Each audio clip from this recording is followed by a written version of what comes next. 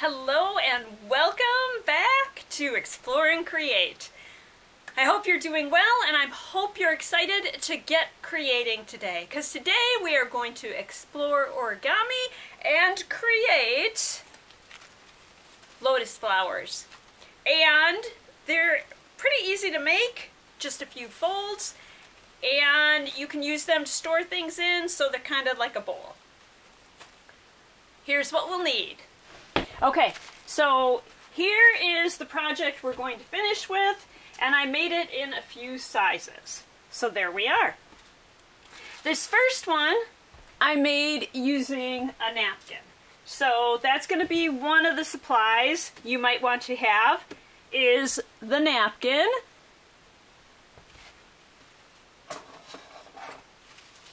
You can also use tissue paper. So I've got a whole roll of tissue, well, a whole package of tissue paper there. We're just going to open that up, unfold it all the way, and get one piece. So if I zoom out and open them both up all the way, you will notice that they are both square shaped, which is perfect because that's what we want for this project. Other items you might want to have to do the project are a ruler, a pair of scissors if you're not using square paper or if you want to make your paper smaller, and a pen, which can help you crease. It's easiest, I think, if you start with the napkin. That's a little more forgiving and it gives you a feel for the project. So that's what we're going to do. We're going to do the first part of the project with a napkin. We're going to make the napkin lotus, and then we'll go back and make a lotus with the paper from the tissue paper. There's not a lot of contrast between the countertop and the napkin, so I have put a box to give you a little more contrast so you can see better. You'll notice that there are two folds in your napkin. So there's that one through the center there, that one through this center. That's going to be perfect because we're going to use that to help us line up our folds. So I'm going to grab at both of these folds and just fold this up. So that first corner, this corner, is going to that center where both the lines intersect, and I'm going to crease with my fingernails. Like I said, if you wanted to use a pen to help you crease, you could do that. You could also use your flat edge ruler to help you crease. Sides across from each other, just because it helps to create balance in the project, or at least in my mind it does. And we're doing that same step again. Folding this corner to the middle and creasing.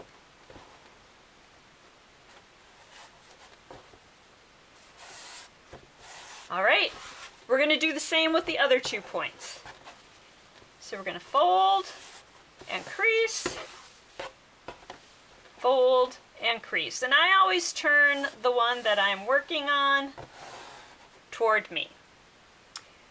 We're going to do the same series of steps with the 4 corners that remain.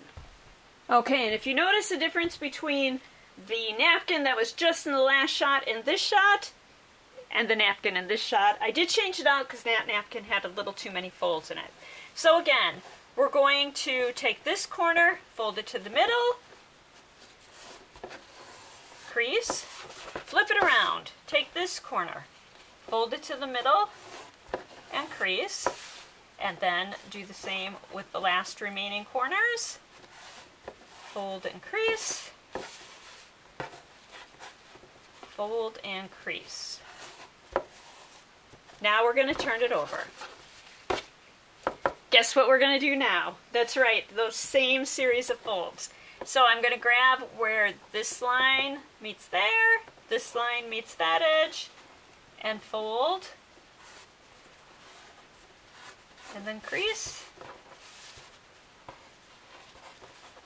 turn it to the opposite side, Do the same thing. Rotate it to the next side. Do the same thing.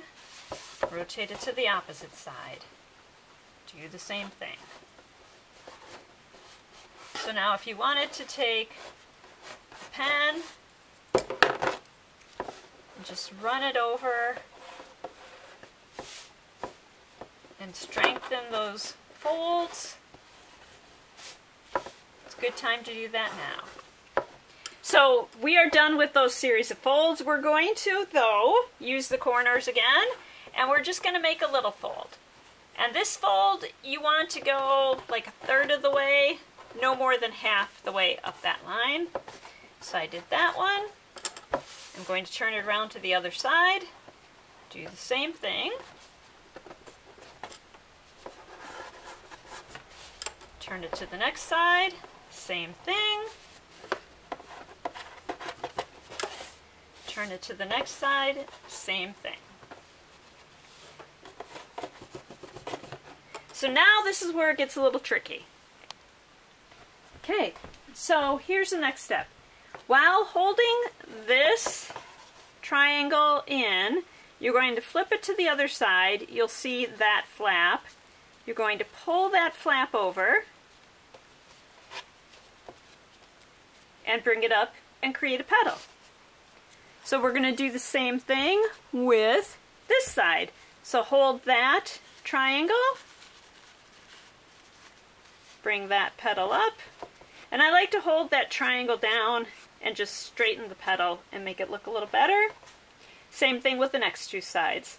So we're holding the triangle, bringing that petal up,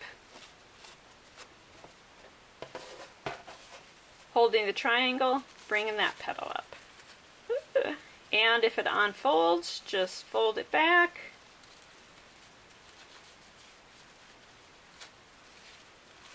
And repeat. So I suggest starting with the napkin first. It's easier to manipulate and it just gives you a feel for the whole project. So if you turn it over, you'll notice there are 4 more flaps still. So you're going to hold on to the petals, reach around and bring up that flap. And then just straighten that petal again.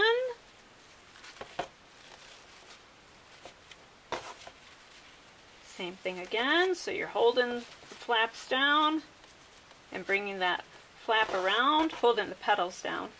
So one more, hold the petal, bring the flap around, and there we go. We have a completed lotus. So now, what if you were going to do the tissue paper one? Okay, so if you notice, we don't really have the folds that we need on this piece. So we're going to fold it over so that this edge aligns with this edge.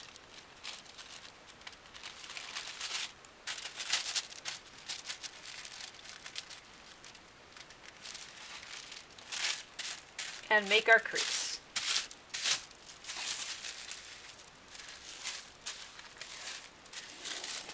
Now,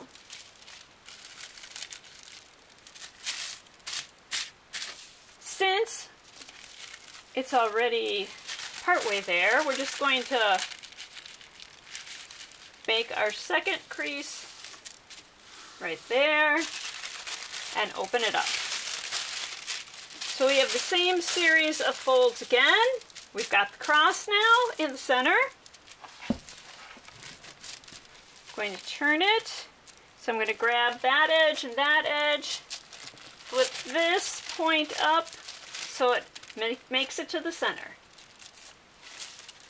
Now say you didn't want to make this large of a lotus, you could cut the paper into a square, a smaller square, and then like use that quarter, or you can just measure it to any size you want and cut it. We're going to make that same fold on this side, so that point is to the center. twist. That point is to the center.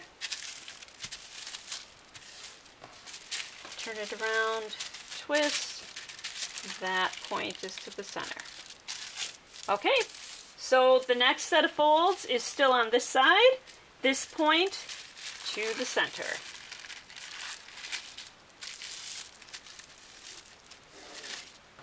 And again, I'm working with the exact opposite side, making the same move,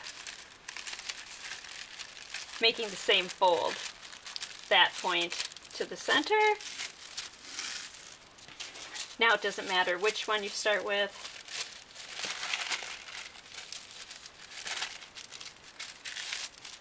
That point to the center, and the one across. That point to the center.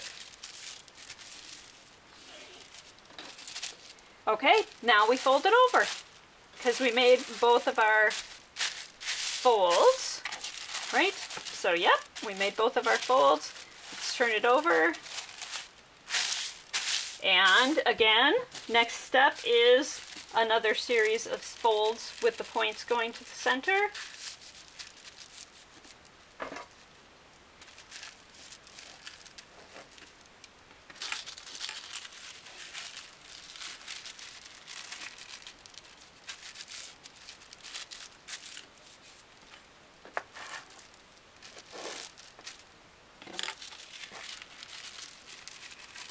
Next point to the center.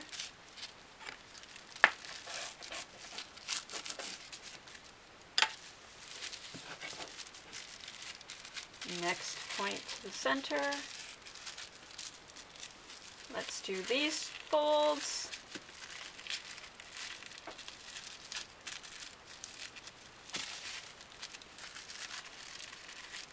So we're going no more than a third of the way up.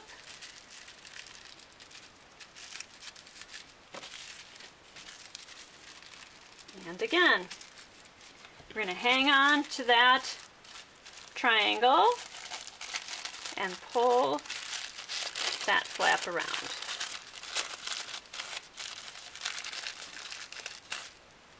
Do the one across, hang on to the triangle, pull the flap around.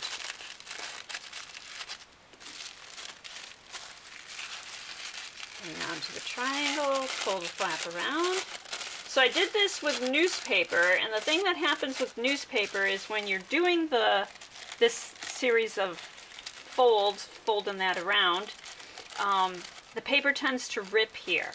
So if you wanted to do it with newspaper, you could put a removable tape along those edges till you got those turns done, or you got the folds done, and then remove the tape, and I think that that would work. All right, so now one last fold. Well, one last series of flaps to bring around.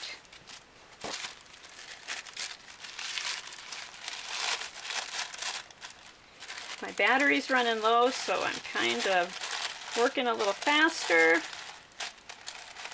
to get this done. And there you go. And there's our second lotus. So like I said, you can use these to put snacks in. So I have some mini Stroop waffles.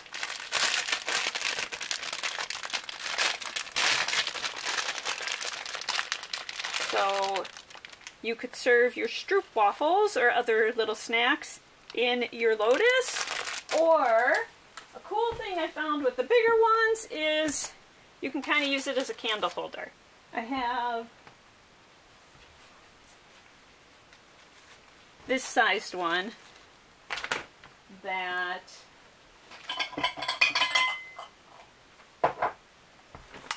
I've done that with too.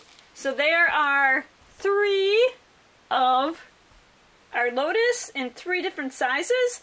This is actually from the same size tissue paper as this one, but what I did was instead of doing those first set of folds on the one side, twice, I did it 3 times and it made it small. So I hope that you enjoyed our origami project. These are always popular.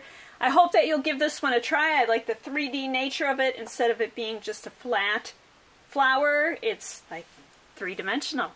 So thank you for joining us for the first Summer Explore and Create. I hope that you'll join me again, and I hope that until then, you'll continue to use your curiosity to explore the world and your creativity to improve it. And thank you!